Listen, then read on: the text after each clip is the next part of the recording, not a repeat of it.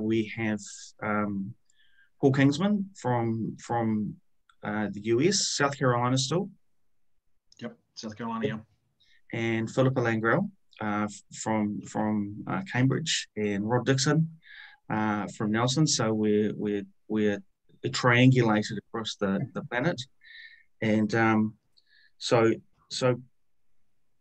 Paul, let me start in an unusual place, but it's probably the question that you get asked quite often. When you turned up to Seoul, 1988, did you know the Russians were going to swim underwater? I had a fair idea that the Americans were. David Burkhoff was credited with originating going underwater. The irony of the whole, for us, the swimming in Seoul Olympics, was that the guy who won the 100 backstroke, Daiichi Suzuki, the Japanese guy, was the first guy to do it back in he was doing it in 1983 when we were swimming age group events down in Australia. Right. In fact, the reason how I know that is because after the heats of the men's 100 backstroke, where my swimsuit came down, Daiichi was going under the water, and he said he had to surface early because he started laughing because all he could see was my white butt at the top of the water. So yeah, Daiichi was doing this back as far as 1983, and so Burkhoff was credited with it, but yes, Suzuki was doing it a little earlier on. I would say Burkhoff perfected it. Yeah. Yeah. So when you went to Seoul and jumped in the heats, you knew these two guys wouldn't surface till 10, 15 meters. So what happened for the kids and families who will watch this a bit later on is that was it two Russians? Yeah, well, Igor did it in the 200 backstroke, but no one was really nailing it like that for the 200. Right. And because that was just, you were expecting anyone who tried it, you would expect to die pretty poorly coming home. So he certainly surprised everyone doing it at the start of the 200. Yes. Yeah. Right. Now, again, I think I've got my records right, but New Zealand hadn't won an Olympic medal up until Seoul in the pool. Is that correct? In men's individual men's event. Yes. Yeah. There's an Australasian relay back in the 20s with Malcolm Champion. But in an individual event, no male had won one. Gene Stewart won one. I want to say Helsinki, but I don't quote me on that. But Gene Stewart won one. She was the first female to do it for New Zealand. Was it Helsinki, Phillippa? And an amazing lane. Gary Hurring's mum. I'm wondering if it was Melbourne, but I'm not sure. It was in the 50s. May have been Melbourne. Yeah, I'm not sure. Yeah, so it sounds a little bit like the twins question, and I just didn't quite get time to look up the calendar. Who won the first one? You or Anthony Moss? I won the first one. I was 3 days ahead of Anthony. Right. 2 days ahead of Anthony. Yeah, the men's 200 backstroke was 2 days ahead of the 200 meters fly. So I got that just right. But yeah, we were picking him. I mean, he swam just a phenomenal race in the 200 fly, and yeah, it was fun watching that night for sure. Because he was sort of up against a superhuman too, wasn't he? Yeah, Mikkel Gross. Yes, big wingspan, just a tough competitor. Everyone knew there were a number of Europeans that everyone had been watching coming into those Olympics. And Gross was ready for that. But Anthony put together a great swim, and there were some big names in that final. And there's big names in any Olympic final. There was some big names in his final, and he did a great job coming back with a bronze. Yeah, oh no, amazing, and I know it was riveting to watch. I tended to have a tradition of wagging any of my education. Like I think 1984 Olympics, I didn't go to school for a day during that time. So yeah, I was supposed to be studying during 1988, but maybe a paper slipped by. In 1984, you would have gone as a spectator, and Rod Dixon was there as an athlete, and I it was tremendously interesting. That was your last Olympics, wasn't it, Rod? Yeah. Yeah. I went with the Fiji Olympic team in '96 as a coach. Oh. What were you coaching for Fiji? Track and field. Okay. Track and field. And quite a journey. Incredibly to go up there, and sometimes I'd go up there to do with the 400 meters, 200, 400, and I wanted one of the kids to do 1500 meters, but that was too far. He didn't want to run that far.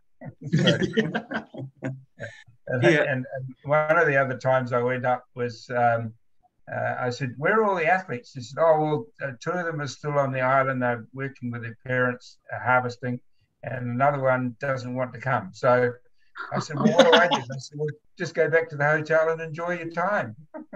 Oh. So it was very, very much Fiji time. Right.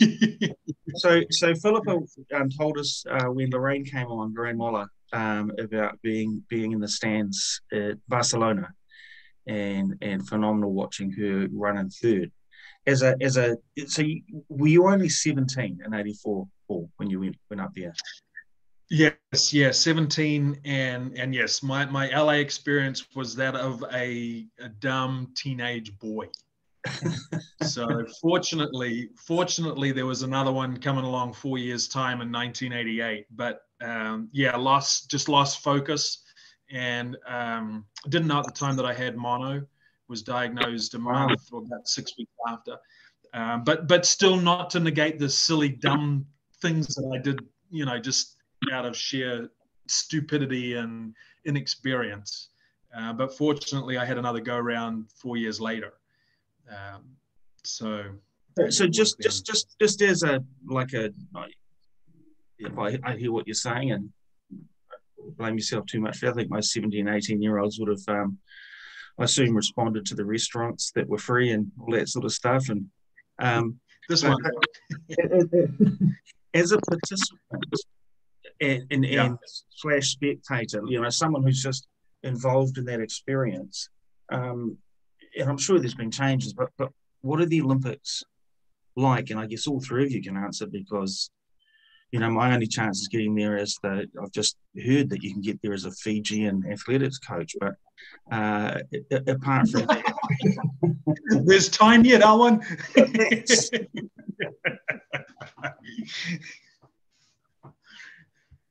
Yeah. So what's the experience, Phillippa?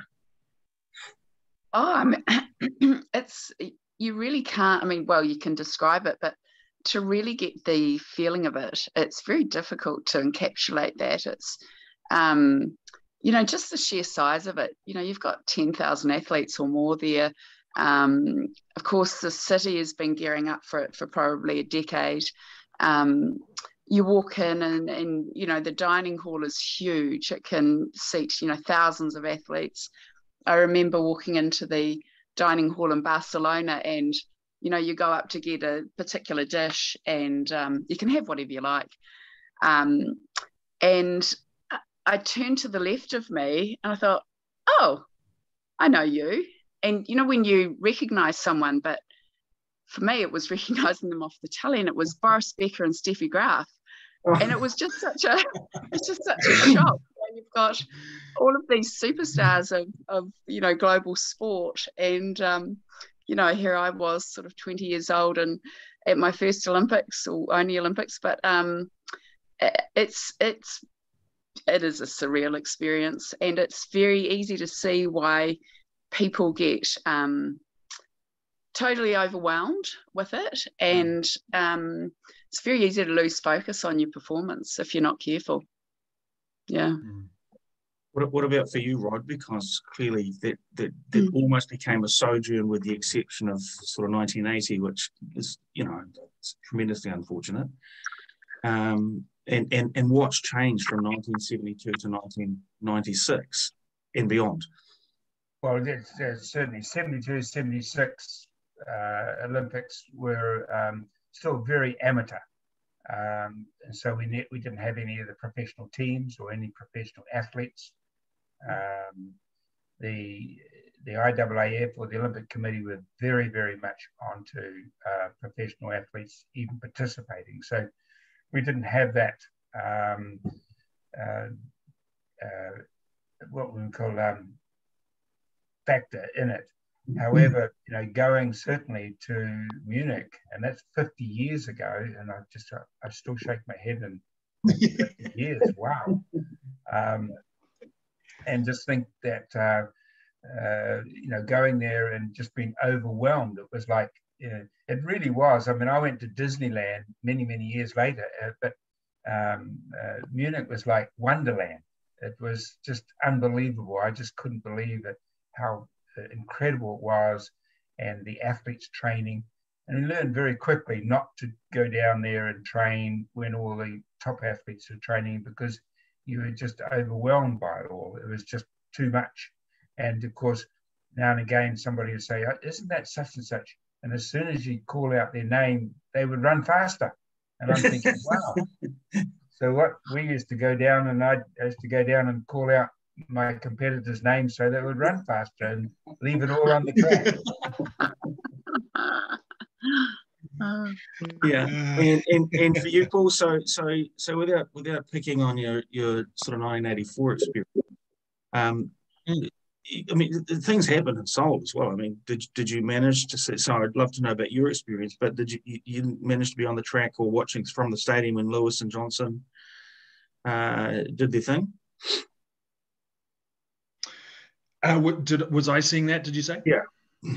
So you would actually, by that stage, we'd left. Athletics is typically the last, the last of the calendar, and we got out of there after the swimming had finished. I had the chance to get down to Hong Kong with my coach, and my dad was there, and so we just had a couple of days in Hong Kong together. And for me at that point, the Olympics for me, September the 22nd was done. And it was partly because of the experience in 84. Where in 88 there was just one day that I was focusing on. I didn't any of the New Zealand gear or any of the the several pairs of shoes and all that kind of stuff just went straight under my bed. Whereas in 84 I wore the things, I got blisters, I got tired legs, all that kind of stuff. 88 was I'll never forget though the opening ceremony in 88. 84 was like Disneyland. I like Rod mentioning that term because it was like La La Land. 88, when I'll never forget when the announcer said, "Ladies and gentlemen, gathered before you today are the greatest athletes in the world." And that's when it hit, and that's when I remember thinking, "We're here, and it's now, and I'm ready." Oh. And then we had the option of either going up and sitting in the stands or getting out of the track if you'd already marched and lined up. And I remember thinking, where's the bus? It's down to business and I want to get back. And so, yeah, that I'll never forget just hearing that. And I watched the closing. We were back in New Zealand and I watched the closing ceremony just crying because you just knew what it was, what the athletes were going through. And it was everything happened on that day. I remember talking with Arthur Lydiard before we went. Wow. And I know, Rod, you must have spent a bunch of time with him, but he was someone that, unfortunately he's gone now, but just taking on his words of wisdom and just having that one day to be ready for. And so it was there wasn't any looking around this time, no, walking around the village. No, it was the pool, my room, and that was, and our team, and that was pretty much it. It's an amazing common theme that we've heard from sort of Hamish Carter, from Phillippa Baker, where she won her lightweight world championships and things like that. And sort of, I mean, I obviously can't own your experiences, but I actually watched the 2012 opening sitting on the bed with a very ill Jack Ralston, and he talked me through it moment by moment, and talked about his experiences and his Commonwealth Games experiences, and of course told the story of Kerry Roger telling Prince Charles that Di was quite good looking, and all sorts of crazy stuff like that. But you could see that he had just honoured those experiences as well. In the 200 final, what lane did you start in? I was out in lane 1, so I was 7th fastest, or 7th qualifier, second to last. So way out on the outside, which was a blessing in disguise, quite frankly. Yeah. So it's 4 lengths of a 50 meter pool, which 50 meters is a long way in and of itself. It's deep stroke, which I don't understand why anyone would choose. Every time I feel like I've been waterboarded when I have a crack at that. And so the race goes, and you've obviously got less references than you'd have if you were swimming in the middle lanes. How do you know that you're going well, or do you know that you're going well, or are you just swimming in your lane? So you're sticking onto a pace. The objective was to swim the first lap in 28 seconds, and that's what I trained to do was to go 28 seconds and then 30, 30, 30 for the following 3. And then half a second per turn, doing turns the old-fashioned way, was going to come up to 2 minutes. And we thought 2 minutes could win a medal. We had no guarantees of that. And so why I mentioned that in hindsight, I was fortunate being in lane 1 is because when the first 3 guys in the middle lanes took off, I love to chase. I'll go after someone and just to see if I can foot it with them. Unfortunately, I couldn't see them. They were gone. And so it's kind of like yachting, as far as on backstroke, when you can see someone out of your peripheral vision, because you're never looking, but when you can see somebody's arms, you're ahead of them. Sorry, not yachting, rowing. When you're watching a regatta, you can see that those arms, at that point, I've got to be ahead of them. But again, not focused on that particular point. Just focused on keeping the head still, keeping just the tempo up. You're hurting at that stage. When I came off the 3rd turn, I accidentally saw the scoreboard, which you never ever do. You never look for the board. And I saw I was in 4th place. And I remember thinking someone's got to die, but it's not going to be me. And just go. Yeah. So I'm familiar with watching what happens. It's a bit like the athletics. I've been watching the NCAA athletics champs, and if you want to see a stunning individual performance, Abby Steiner in the 200 was amazing, setting a new NCAA record. But in the 4x4, stunning, right? Just right. Absolutely stunning. But watching those guys cross the finish line, then look at the scoreboard to see what their time was. Right. Swimmers, to me, halftime looks like they just about break their necks off to turn around and find out where the scoreboard is. Did you know you were 3rd, or did you have to look up and go? No, when I came in, when I hit the wall, all I saw was just an instant flash at the top of the board, because I was in lane 1, so I was at the top of the scoreboard. Right. And I saw just 2 flashes. There was a flash up the top, there was a flash in the middle, and because you were down the far end, and at that stage, it's really starting to throb. So I remember my eyes were a little blurry, but I saw lane 1, P. Kingsman, NZL ... 3. Wow. And it wasn't until I was getting ready for the medal presentation that one of the Radio New Zealand reporters, who shouldn't have been anywhere near us, but as the athletes know, Radio New Zealand journalists just have a way of turning up places they shouldn't be. And they're quite confident when they're there. And I'll never forget, he said, that was one of the greatest races I've ever seen. And I said, thanks. And he said, we didn't give you a dog show. I said, thanks. And he said, you know how close the 4th guy was to you? And I said, I don't care. Yeah. He said, the fourth guy was 4/100ths of a second behind you. Wow. And what's interesting is when I looked at the video after I retired, so this was back in 91, I saw the guy who came fourth to me actually looked on his third to last stroke and on his final stroke. And he saw me on his third to last. And if he hadn't have looked again, his finger was coming out on his last stroke before mine. If he didn't look again, he would have gotten bronze. And so that's where I'm speaking now to different groups about distraction proof. We license the term distraction proof, and talk about just what getting distracted and taking a look around, what that does. So, and then that's why I just have tremendous, when I saw you, I will never forget watching you in New York in the marathon, when you guys run that far. And incidentally, I did one marathon years later, and I realized why marathon runners are always so grumpy. They're always so tired. I get it now. But I remember around the Games Village, we used to think, gosh, those marathon runners are a grumpy bunch. And it's like, now I know, I get it. You guys are tired. But just seeing that discipline to not look around, and never forget that finish of yours, just the exaltation at the end of that.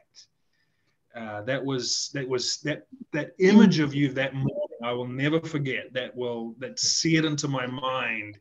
It was just a wonderful image, and it wasn't until my Olympic experience and running my first and only marathon that you must have gone through just so much pain winning that thing. Yeah. I always call it the roller coaster, because sometimes you think, I'm floating along here, and then the next thing is you're struggling, and then you suddenly step in a pothole, or you go too close to the corner and somebody hits you, and so you've got to. It's like a game of chess. You've got to have 10, 15 moves ahead in your mind where you're going, right? To study the road, and people would often say to me, what do you think of for all that time? I said, you're thinking of stuff. It just every second you're thinking of something, and monitoring and correcting and making sure that you don't do this or don't do that. So it's just incredible. A very fascinating event. I did a couple of good ones, but I was fascinated with Dave McKenzie, who from the West Coast won the Boston Marathon, and Jack Foster, the great legendary Jack Foster, who was that silver medal in Christchurch '74. And I was just fascinated listening to those guys, and that fascination drew me to want to run it. So that was the inspiration. Yeah. So for Phillippa and Paul, I mean, you both were incredibly young. I see that. I did some triathlon, and I figured the best way was to go and jump in a group, and it happened to be with Rick Wells, and Rick's acerbic tongue. He wasn't often positive, let's say, and he was a really good newspaper reader. The group would be sitting there at the end of the pool, and he'd go, "Oh, you guys want something?" But he was actually very good, and a lot of time from him. But he talked a lot about Hilton Brown, and so Hilton was your main coach. Phillippa, who was yours? So I had a Swiss guy by the name of Rainer Gulcher, who we had a very, very good group of female swimmers in particular in Christchurch. I can't remember how many we had at the Commonwealth Games, but there was actually quite a number of us. But yeah, he was he'd come to New Zealand in 1986, and taken a few of us right through. So yeah, but of course I knew Hilton, because Hilton was the head New Zealand coach for quite a number of years, and amazing guy, lovely guy, and obviously a brilliant swim coach. So what made him good? I'm sorry? What made Hilton good? What What was it about him that would get you as a 15-year-old to a Commonwealth Games? He had a way of instilling confidence in you. He had a way of talking with you where you just knew he got you. He listened, but he wasn't going to allow you to be overawed by any circumstances. Very down to earth, but knew how to get the job. Knew how to get the job done. And I remember, during our 1988 build-up, it was always on the day, and that was really our mantra was no regrets. You can never control what's going to happen on the day. You can never control what 7 other finalists are going to do, but he was always, hey, no regrets. We want to know when we line up, we've done everything we could. What happens going to happen. And he always knew how to motivate people differently. I think even on the New Zealand team, he knew how to talk to individuals differently. He knew how, for instance, when I was training in an age group team, he knew how to tell 90% of that squad, get your heads down, bums up, and get on with the job. He'd come along to me and say something like, this is probably going to test you. Not sure how it's going to turn out for you. And to me, that was like, let's go. And so he knew that. Like, as soon as he said that, it was like, okay, game on. So he knew how to, just how to get the best out of everyone. And Rod, I've got to laugh with Rod being a coach for Fiji, because Hilton couldn't get accreditation onto the pool deck in 1988. Long political story, fascinating story in certain instances, but to cut it short, he couldn't get on. It couldn't get on pool deck. And on my flight, when I was flying in from Tokyo to Seoul, Artie Shaw, who was one of the head FINA officials, also a New Zealand official, was on the flight. And Artie walked down the back of the plane, and we bumped into each other. He said, because he was obviously going to Seoul, and he said, "How's the build-up gone?" I said, "The build-up's gone great." He said, "Are you meeting Hilton over in Seoul?" I said, "Yeah." He said, "Everything's okay." I said, "We've got one problem. We can't get him on pool deck." And Artie was like the godfather. And if Artie said something, it was going to happen.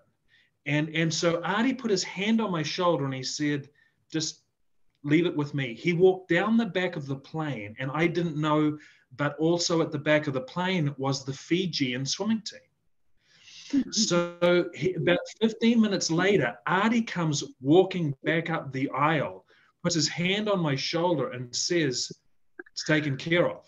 It's like, what? I mean, we're 35,000 feet up in the air between Tokyo and Seoul, and it's like, it's taken care of. So we saw each other at the airport, and he said, "The Fijian team were down the back. I've got Hilton coming on as a Fijian coach."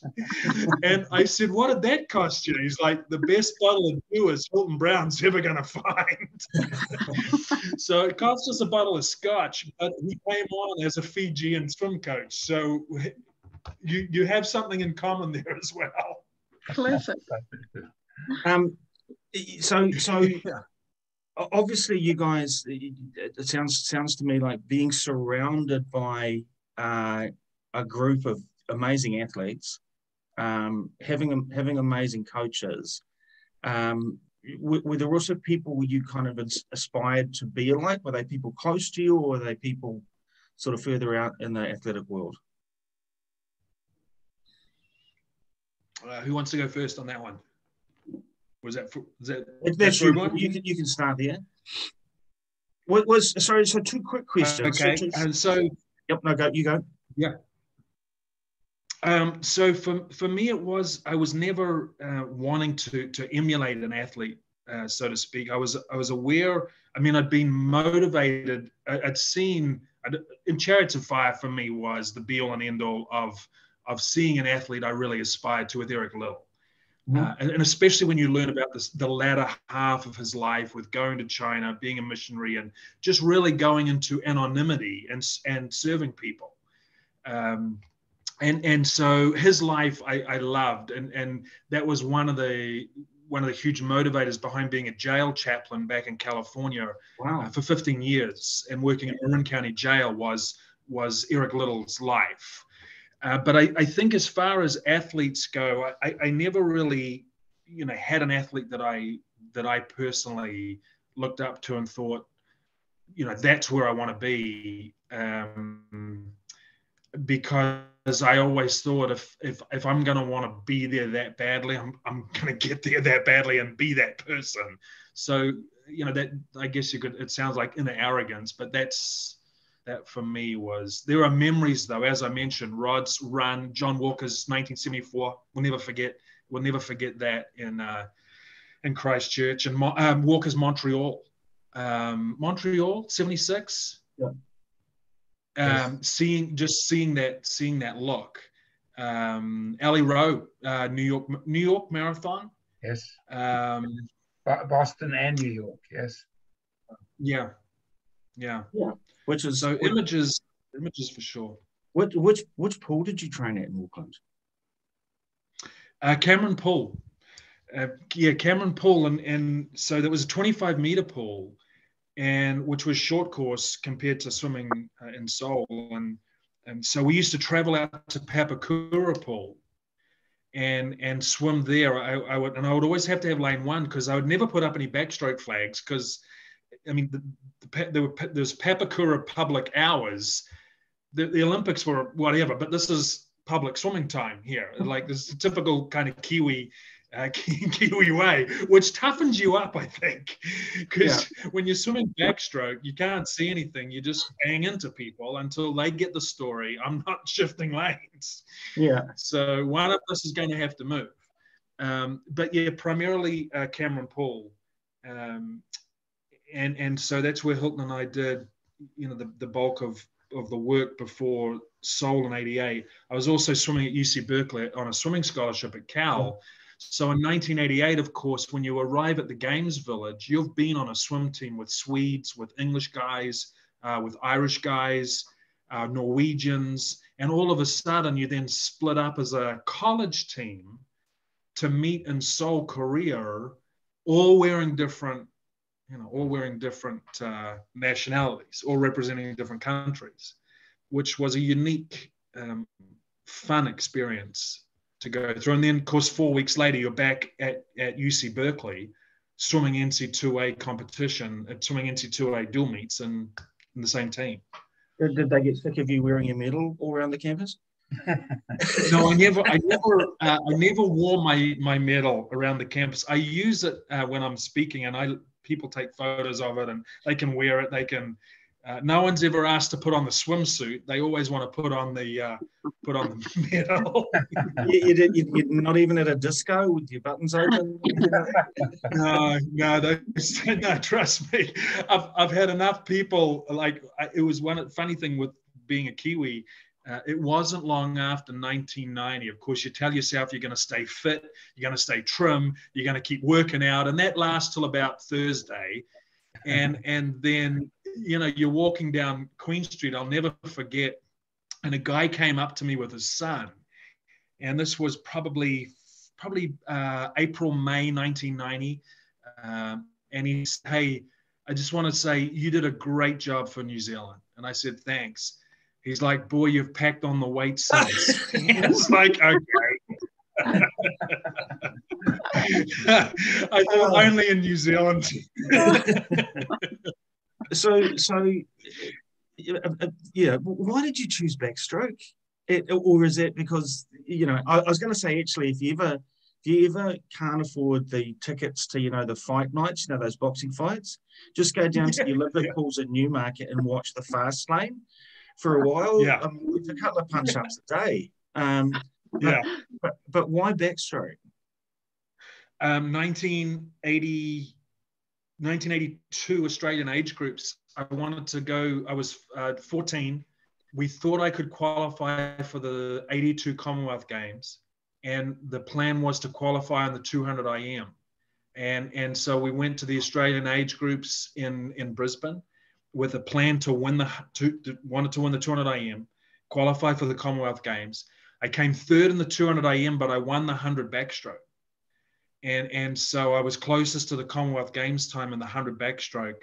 I always loved IM, but backstroke made sense. So, it wasn't anything, highly strategic regarding my body shape or anything, anything like that. It was just, this is it, it's backstroke. And so Okay. stayed with that. It's one of the reasons, like with what Phillippa used to swim, longer distance stuff. I mean, I always admired some of the stuff, you were doing and the miles, and that was impressive. I could not do that. So for the swimming community, Phillippa, 96, I think, Daniel Loader won his 2 golds. What's it, 200 meter free and 400 meter free. We have a way in New Zealand of, I think, depreciating something by going, oh, it must have been a downtime for the other countries, which is a really stupid way of thinking. But he also had a coach I only met once, and you told me a story about his training methods. Do you want to repeat that one? Duncan Lang. Oh my goodness, Dunk was an absolute legend. Large man, and he had some issues with sleep apnea. So I remember going down and training with Duncan at times, and he would be there at the pool at 5:30 in the morning, and we'd do our warm up, and Dunk would just sit on the sideline, and he would, as long as he could hear people swimming, he could hear the splash, splash, splash, he'd just sleep. But of course, as soon as people had finished their warm up and the pool would go silent, all of a sudden they'd wake up. So what they used to do was quite ingenious. What they'd do was they'd get to the end of their warm up, 1,000 meters or whatever it was, and they'd just keep splash, splash, splashing on the top of the water. So Paul Dane could just stay asleep for, I don't know, 15, 20 minutes. And of course, the first time I came across this, I'm sort of thinking, what the heck? But yeah, they just figured out how he worked. But yes, I mean, it was actually quite an honor, because for me, watching Paul and Anthony and Sol was incredibly inspiring for a whole generation of swimmers. And there was a group of us coming along sort of around 88. It was just a year or two too early for us. And to see Paul win his bronze, just the most superbly executed race plan. And we all knew how brilliant he was, but to see him get up from lane 1 was just, the sheer excitement of it was just amazing. And then, of course, to watch Anthony a couple of days later, and all the heartache he'd been through with his dad dying, and it was just amazing too. And they truly just inspired a whole generation. And yes, so then in 1990, Daniel started swimming, and that was his sort of debut as a 15-year-old. And we all saw the brilliance then, didn't we, Paul, of, what was to come. And then to be on pool deck in 92 when he won his silver medal was just a special, special time. And then I wasn't in Atlanta, but to watch on TV to see him win 2 golds is just extraordinary. So it was an amazing time, really, in New Zealand swimming. And swimming's a sort of sport that people don't really pay a lot of attention to, other than that sort of quadrennial Olympic year. So, Paul, you're amazing. You really did inspire a generation. Oh, thank you. Yeah, I have fond memories of you on that team too, Pip. And with it was, you're right. It was a neat time. And of course, I'd seen Gary Hurring, and then Gary Hurring came back in 84, and then 86, and then 88 took place, knowing that 90 was going to be a neat time for everyone on that team being in Auckland. And so it was fun just seeing, a larger team, just the dynamics and what that was like in front of a home crowd. Yes. Yeah. I have a theory about the 1990 Commonwealth Games, because my oldest was, let's say conceived that year. But so were remarkable amount of what are currently like Tour de France riding athletes and all of this. And I'm not going to think that that's genetic. I hope that's not the transmission. But I actually think it opened up a range of sports to the parents of those children that they probably hadn't considered their children becoming involved in the following years. And it was almost the final straw that broke New Zealand, particularly from a male perspective, but not only, it broadened things for men and women, from breaking the whole cricket and rugby hold, and said, you know what, wow, this is exciting. As I said earlier with Ethan on, Gary Anderson, commentated by Craig Adair, just tremendously exciting time. Yeah. And that song that was horrible at the beginning of the fortnight, everyone was singing by the end of it. That was neat. So from the three of you, like, I think, Rod, you said a couple of weeks ago that you can't think of anyone who has got to the top for whom it's been easy. And you know, even hearing about this young lady, Abby Steiner, you know, running when the NCAAs, and how last year she'd done her Achilles. And now as a young person, that time frame seems forever. So would you guys still recommend that children and young people go into these arduous sports? Phillippa, you're on my left. Gosh, I think things have just changed so much in the last 20 to 30 years with professionalism. Oh, look, I do. I think there's an intrinsic motivation that comes from overcoming adversity, and I don't know, I think when children are given money or rewards for doing well at school or for breaking records, it takes some of the joy out of it. And there's something really special about achieving. And you know, we used to joke about what's fun.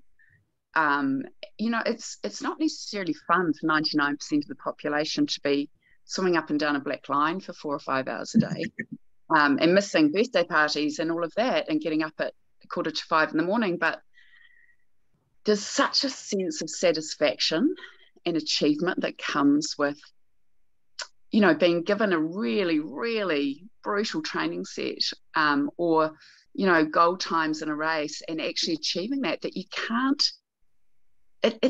there's a deeper joy and satisfaction than just doing something that's easy and that's readily achievable. Right. So yeah. That was brilliant, Phillippa. Exactly. Yeah. Yep. Certainly, I didn't like the word sport even in elementary school. So from kindergarten through to 10 years old, I don't use the word. I use ABC: agility, balance, coordination, run, jump. I just want to get kids moving. And I know through my experience that I had so much fun at school playing cricket and rugby and soccer and basketball and doing everything. But it wasn't until I was 13, 14 that I suddenly realized, I think this running thing is going to be great. I love it. And it's telling me what to do, where to go. I just went off and did it. And then was inspired by some incredible people. I mean, I was very, very lucky here in Nelson. Harold Nelson, who went to the 1948 Olympics. And in 1950, he won the gold medal and the silver medal for the 3 mile and the 6 mile. So he was our inspiration. Kerry Williams, who was the athletic director at Nelson College for boys. He was a 5-time cross-country champion, New Zealand and Australia. So those were the people that inspired me. And it really, with all due respect, wasn't my mum and dad telling me what to do or where to go. So, yeah. Would you do it all again, Paul? I would, but not for an Olympic bronze medal. No, I would do it. I would do it. I would do it again because it would come naturally. To what both Phillippa and Rod have said. It's when you can feel, you've just got that feel and that desire to see what could be. And it's one of the things, that unfortunately, fortunately, whichever way you look at it, in New Zealand, I think we can take a little bit for granted, where we have access to, to fields and running tracks and all those kinds of things. Up here in the US, it's not that readily available. Now, the flip side of that is down in New Zealand, I'd also argue that, unfortunately, the athletes have got to grind and grind and grind. And many athletes, like Rod or Ian Ferguson, Paul McDonald, they'd up here, they'd be revered. Down in New Zealand, on the other hand, they're, you're still having to grind stuff out, but then with that comes the genuine humility and those kinds of features about the Kiwis that I love. So yeah, I mean, to Rod's point, interesting about the ages of 13 and 14. Matt Biondi was a guy I swam with at Cal, and Matt was an 88, of course, and won 7 Olympic medals. Well, Matt was told to swim as a punishment when he was 13 for mouthing off to the next door neighbor's kid. His dad said, "You're going to play water polo and you're going to swim during the summer." Well, that's when he started. Yeah. And I think those skill sets when kids are younger and just getting them that rhythm, that balance, all those kinds of things are important. But I like too what Phillippa said about just seeing how good you can be. Yeah. I think unfortunately in New Zealand, and it may be changing, where the thought is, if you have a bigger piece of the pie, I must have a smaller piece. Therefore, we should legislate to possibly penalize. Up here, it's different. But I think it's slowly getting better there. But I think every athlete, you're going to find that competitive nature. I know when I was out mowing the lawns, I was timing myself, like how and it felt great just mowing that strip flat where it was standing up and beating last week's lawn mowing time.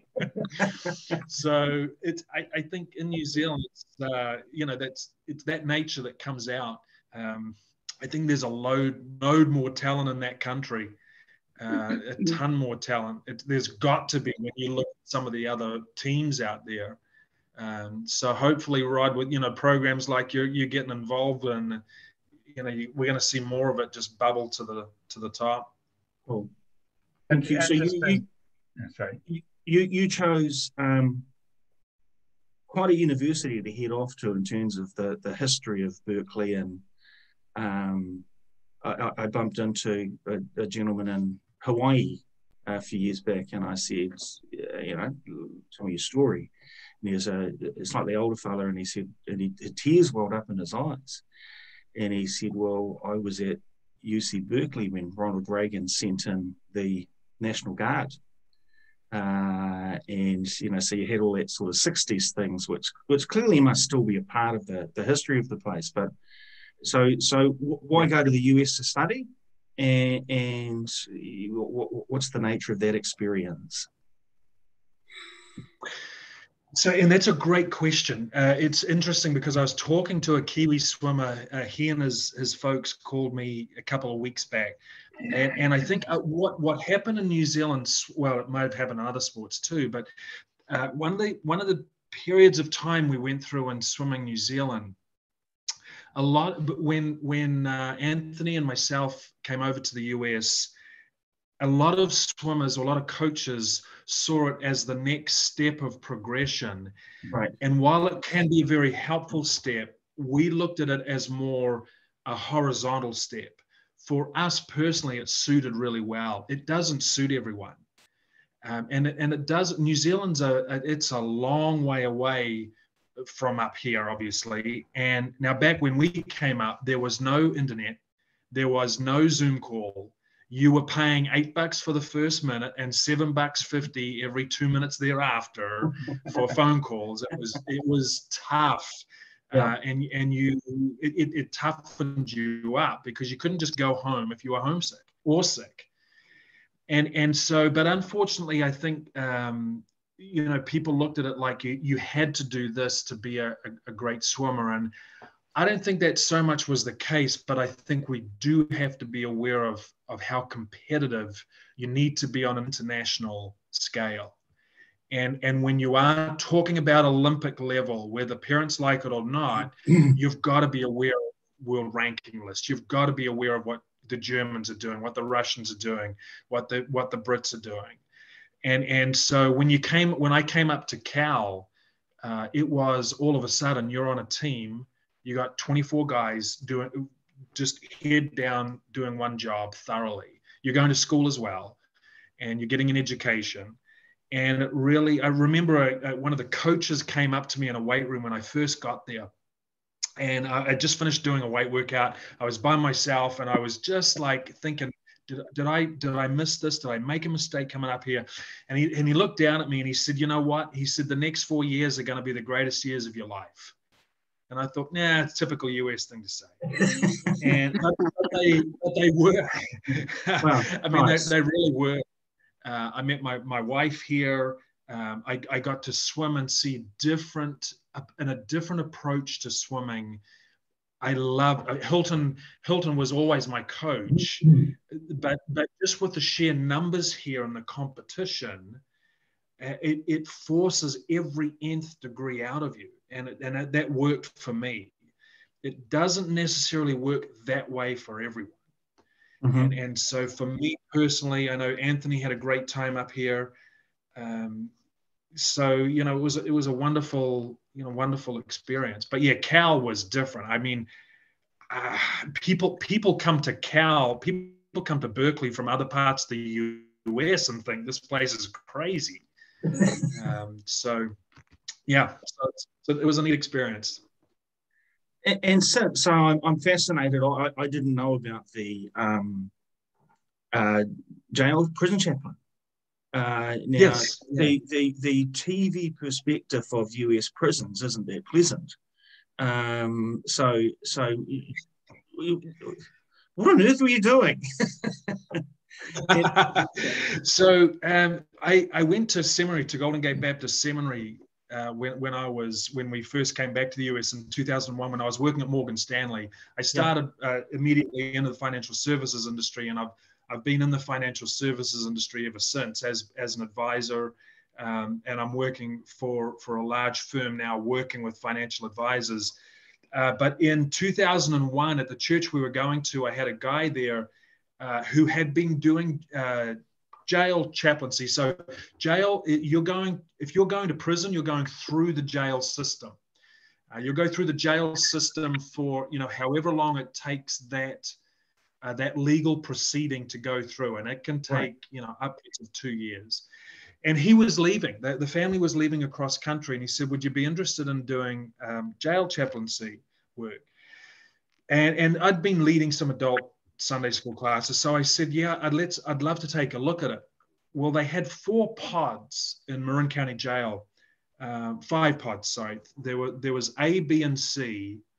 There was the woman's pod, and then there was what was called special housing, and no groups were going into special housing. Special housing was capital crimes, so murderers, sexual offenders, so guys that were going to go away for at least 26 years. I will just as an aside, and this is as political as I'll get on this, but relative to the New Zealand legal system, if I was to come back and was asked to get involved in politics, I'd choose one of 2 things: either the education system or the legal system. Because up here, where you mess up and injure people deliberately, you go away for a long time. They take it seriously up here. And so went, and I was a jail chaplain. Every week I would go in and meet with these guys in special housing. So sometimes you are talking to people who are going to go away for life. But it was fascinating. And why? And I don't say that in a silly way. When you have the chance to just hear and listen, a lot of them, obviously, it was all men, and only men in that pod, and just hearing their stories and hearing, I every time, I can say without even thinking about it, every time I came out, I would appreciate mum and dad in just a new way. Wow. And so you see, you hear some terrible things, some cruel things that you've never seen on movies that have been inflicted upon some of these people, and they've done the crime. And they will, because they know they're going to be meeting with you for the course of several months, you build up trust. But a lot of people thought initially, you go in and you kind of pound them over the head with the Bible. That wasn't it at all. It was just listening to them. These were men who had never, oftentimes, had another male listen to them. Right. And so, yeah, and the talent that you'd see go through this place, but instead of going left with a decision, went right, and in a heartbeat changed people's lives, changed their lives forever. And so, yeah, it was a time that I loved. A lot of fun memories, and because I was in there for so long, I got to know the sheriff's deputies. So I knew the sheriff's department deputies, and probably one of the greatest compliments I ever had was when one of our deputies was murdered.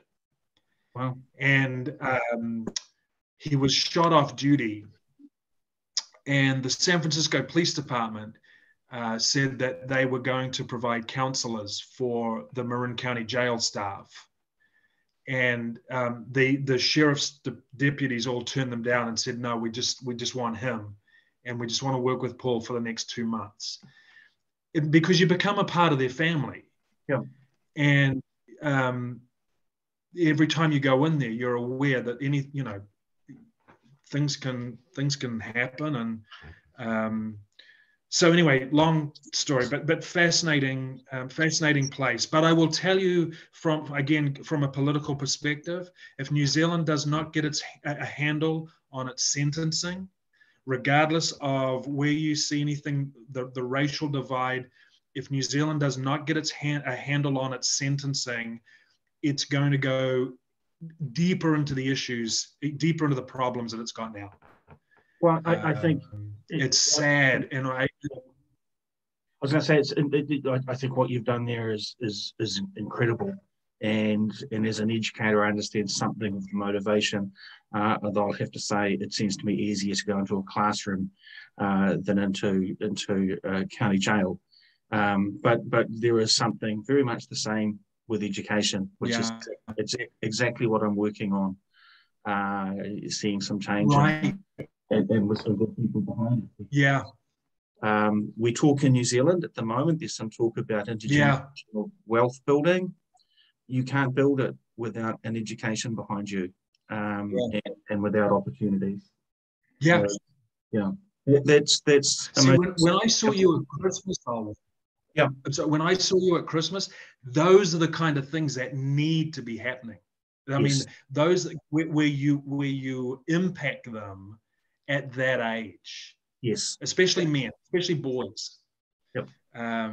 So yeah, I can't encourage you strongly enough to keep doing what you're doing with that.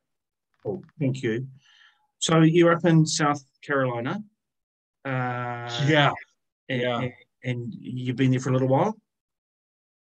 Been here for 4 years. Very, very different from the San Francisco Bay Area. Yeah. And racial stuff still here. Wow. which just blows you away. It really does. Wow. But you must love the US. You're still there. Love the US. I miss the Kiwi spirit. I miss the just being able to do this. It's like talking to Pip being back on pool deck. And it's like those connections where you just pick up from the last day you met each other. Yeah. Nice. But yeah, like I said, I read the New Zealand Herald just about online, just about every day. Although they do have to drop their pricing for the premium edition, quick plug, because it should be for free globally. But yeah, it's just a wonderful country. And you know, when I follow the Auckland Blues, and I mean, who could be happier right now? Right. So, well, Florida ice hockey fans could be happier, or Tampa ones anyway. No, hey, look, your time's been amazing. It's interesting. I mean, they talk about being tough up here, but it's wonderful catching up with you all. Yeah, and yeah, as Phillippa said, and I'll let everyone say their goodbyes, but I appreciated meeting you. Actually, you might think that you know, we're pretty casual and stuff. It was a big moment for me. I don't know if I told you at the time, but at times socially, I struggle. So there's an anxiety.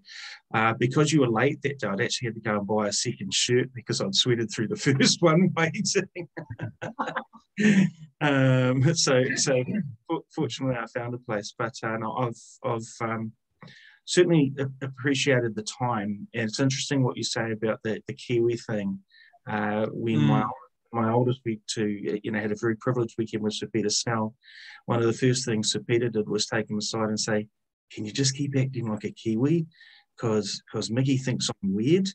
And if there's two of us together, you can help me convince him that I'm actually reasonably normal." Right. So from me, Paul, thank you. Yeah. Fantastic, Paul. Fantastic, Phillippa. Thanks, PK. Thanks, Rod. Yeah, it is wonderful catching up with you. Oh, and Rod, to again, that poster is on my mind, and so I'll never forget that day. But it was just, you were like just a neat person on that team, and it's so cool hearing you and seeing you here. And this is one of the things, and I know we all know this, but great people just don't change. She's a good mum too. So, she's a great mum. I'm sorry.